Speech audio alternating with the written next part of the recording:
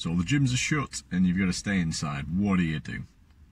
Well, if you are worried about losing all your gains because you can't go to the gym, keep watching because I'm going to talk about that. I'm going to talk about losing your gains, what happens when you stop training. I'm going to talk about strength, hypertrophy, so muscle building, what you can and can't do at home, and I'm going to talk a bit about diet as well. So if that interests you, keep watching.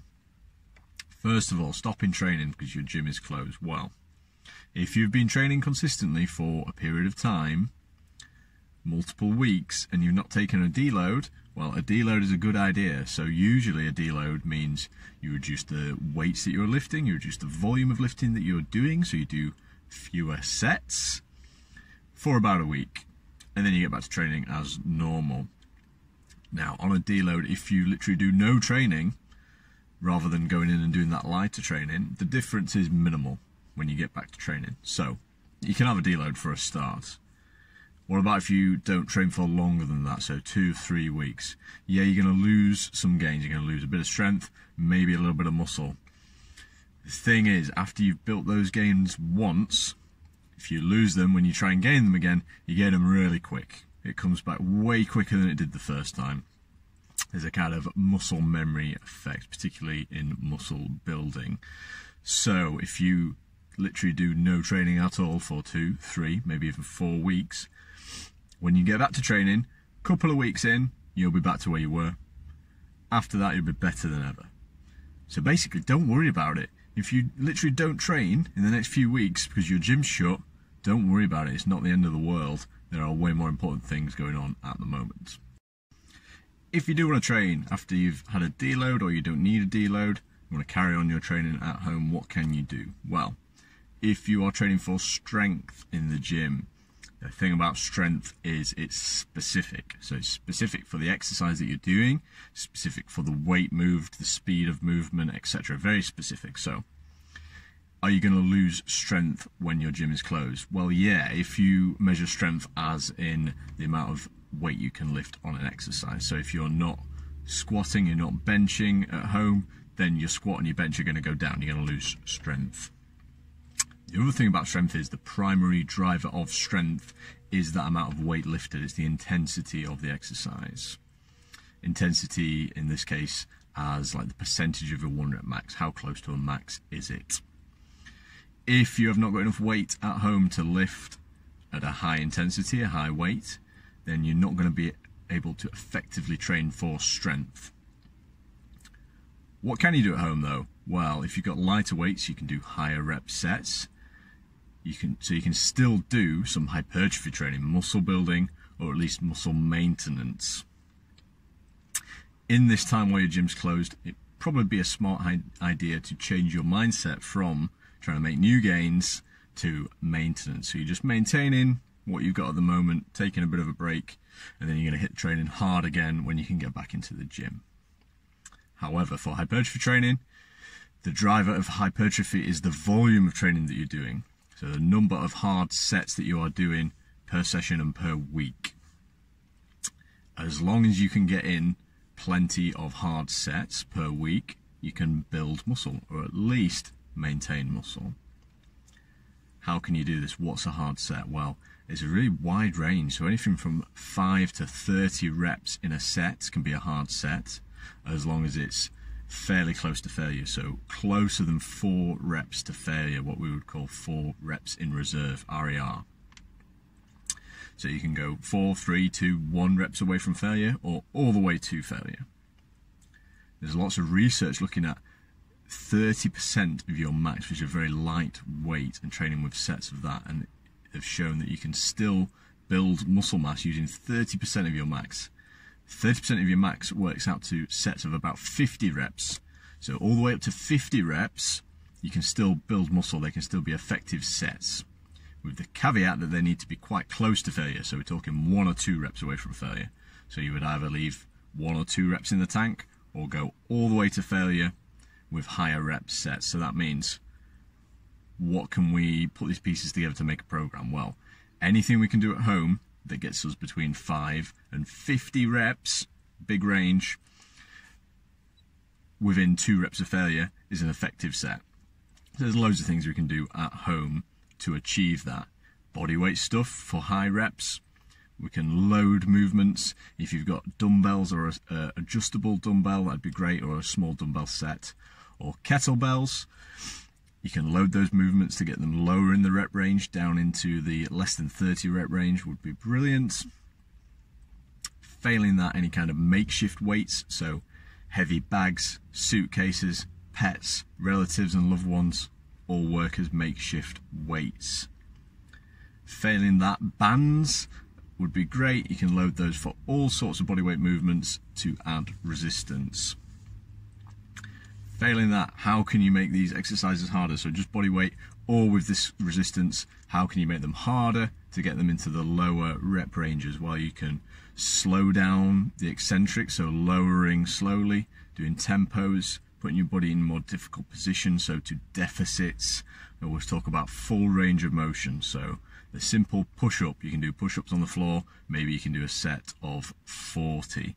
Maybe to make that harder, you can do a deficit, so put a couple of books under your hands, go all the way down, chest to in between the books, see how many you can do then. Then maybe it's 20. Try close grip, wide grip, then you can start loading it. Bands between your hands over your back, you can load a press up like that, or weights on your back, whatever you want to do. This applies to all kinds of movements that you can do with body weight. You can load in all kinds of ways and make harder. Other ways to make these harder, so supersets, so do multiple exercises for the same muscle group. They'll fatigue and you'll get closer to failure. Myo reps are a good option if you look up myo reps. So you do one high rep set, very close to failure, and then have a short rest, 30 seconds, and then go again, close to failure. On the first set you might get like 30 reps. After that you might get 15, 12, 10, something like that, because you're already fatigued. So that's a great way to get in plenty of volume in a short space of time with a lighter load. Final way to use a lighter load is BFR training, so blood flow restriction training, also called occlusion training. For an advanced trainee, you know your body, this is a pretty safe thing to do. You just put on a fairly light band, like a light tourniquet, around your extremities, so high on the arm or the leg, and you can do isolation work for biceps, triceps, quads and hamstrings. Allows you to use a much lighter weight for the same amount of reps to hit failure. So that can be very useful when you can't load these movements as you normally would.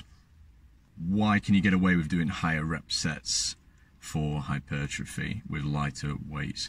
Why does it need to be closer to failure? So very quickly, it comes down to what's called the size principle of motor unit recruitment, which sounds complicated. All it means is all your muscle fibers are grouped into motor units. When you lift a heavy weight, you need to use all of those muscle fibers, or at least most of those muscle fibers, to lift that weight.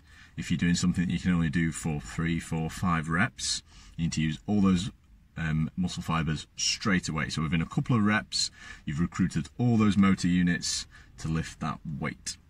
When it's a lighter weight, you only need a small proportion of those muscle fibers, so only a few motor units are recruited, the smallest ones first. That's why it's called the size principle. As you fatigue, you do more and more reps. They recruit more and more and more of those motor units until you're approaching failure. It will have recruited all of those motor units using all of those muscle fibers. So higher reps with lighter weights, you need to be pushing closer to failure, 1 or 2 reps away from failure at least, if not all the way to failure with those light weights. How should you arrange this training? Well, if you, so training with lighter weights, body weight, etc., it can be more difficult to get that hypertrophic stimulus. A good way to arrange your training would be to do a higher frequency of training. So if you usually train 3 or 4 times a week, maybe during this time you could train 6 days a week, hitting each muscle group more often per week, but with less stimulus each time. Fun thing is, if you're not traveling to the gym, it's right there in your room, in your house, in your back garden, then you can afford to train more often. It's less out of your way, it'll be quicker sessions, etc. On that note, probably a good idea to do full body kind of training, because you're not presenting the magnitude of stimulus that you usually are. So hitting everything all the time, multiple times a week, high frequency would be an effective way to train during this time. So while we're doing this hypertrophy work, light weights, higher rep sets, close to failure, what's happening to our strength? Well, it's going to go down because you're not doing the strength work that you're normally doing. Especially, as I said, strength is specific, so if you're not doing the exercises you normally do, when you get back to them, you're not going to be able to lift as much. The nice thing is, that's temporary. Those gains come back really quick, so when you get back to normal training, it'll come back very quickly. A couple of weeks, you'll be right back to where you were, better than ever. If you can effectively train for hypertrophy during this time though, if you can at least maintain or build muscle, a bigger muscle has more potential to be stronger. So if you can build some muscle when you get back to your strength training, soon after that you'll be stronger than ever. So this is not wasted time. So diet. Diet meaning either losing or gaining weight, either way. Let's talk about losing weight first. So when you're losing weight with diet, the goal of your training is to maintain as much muscle mass as possible. That means any weight that you lose will then be fat. If you're gaining weight, the goal of your training is to make sure as much of that weight gained as possible is muscle mass and not fat. What does that mean? You have to do hypertrophy training, so you have to do high volume muscle building training during those times. If you cannot effectively do that training during this time, then it's probably not a good idea to be either losing or gaining weight. The other thing with losing weight is if you're stuck inside, can't go very far, can't be as active as you usually are, steps going to be lower, etc., then your calorie requirements are much lower. So trying to lose weight during this time means you'll have to have a much lower daily calorie intake, so it might be more difficult for you. The other thing is people stuck inside will get bored. It's easy to eat out of boredom and out of habit while you're stuck inside and got nothing to do, and there's the temptation of the food and snacks in the house and stuff. That's a bit of a double whammy of difficulty for dieting. Now, if those things don't apply to you, so you can train effectively, you keeping your activity up, and your diet is not more difficult when you're stuck in the house, then by all means, crack on with that diet. For me, I find it easier to diet when I'm kind of at home, and I can set my own routine, eat when I want, not tempted by eating out with friends, etc. So that could work for me. However, some things to think about there. It might not be the right time to diet, particularly gaining weight while you're not doing the effective training. Probably not a good idea.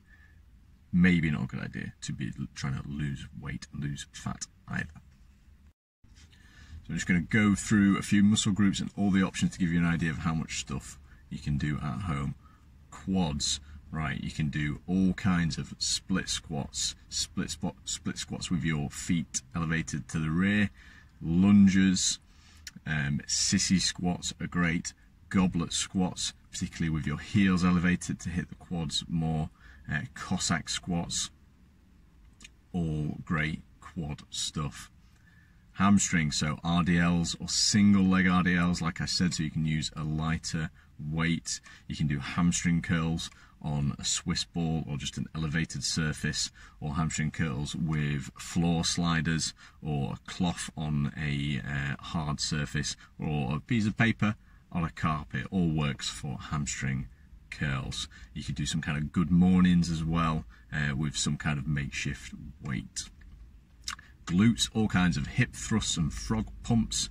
You can do hip thrusts or glute bridges with a single leg as well in order to use less weight. You can also load those with bands, the bands between your knees like the glute bands, all the usual stuff you can do with them you can do at home as well. Upper body stuff, so chest, you can do any kind of pressing with whatever weight you've got. Floor press, just like you would a bench press laid on the floor. You can do those single arm as well. Any kind of flies with whatever weight you've got, you can do. Press ups, as I've said before, great exercise. You can do wide grip, close grip to a deficit, feet elevated, etc. For shoulders as well, so continuing from push ups, press ups, you can do a pike push up. So you put your feet on an elevated surface, bed, chair, whatever it is, pike your bum into the air, so you are head down towards the floor, and press up like that for your shoulders like an overhead press. From that you can progress to a handstand press up, so kick your legs up against the wall, do a handstand press up. Both of these things you can do to a deficit, so if you put some books or boxes under your hands to give you room for your head, you'll get a better range of motion. Any kind of overhead pressing you can do with dumbbells, kettlebells, makeshift weights also for the delts. Side and rear delts, you can do any kind of lat raises, rear delt, flies, face pulls with whatever weight you've got, or bands for all those things as well. Back and biceps starts to get a little bit more difficult at home because you can't load those very well with your body weight. Some body weight stuff that you can do, if you can get underneath your stairs or a table, you can do a kind of inverted row against those. If you've got a TRX, loads of stuff you can do pulling wise with those as well. A makeshift replacement for a TRX is get a bed sheet, tie a big knot in one corner, stick that knot through the top of a door, slam the door towards you, make sure you're pulling the way the door shuts, because if you pull it the other way the door can fly open and you fall on your back. You've then got the sheet sticking out the top of the door, you can grab onto that, lean back, do all kinds of rows, and you can do bicep curl towards that as well. If you do have some weights, you can do all kinds of dumbbell row, bent over dumbbell row for your back, bicep curls with dumbbells of all kinds as well, loads of options there. If you happen to have a pull-up bar, either freestanding or in a door frame, you can do your normal pull-ups, wide grip, underhand, etc.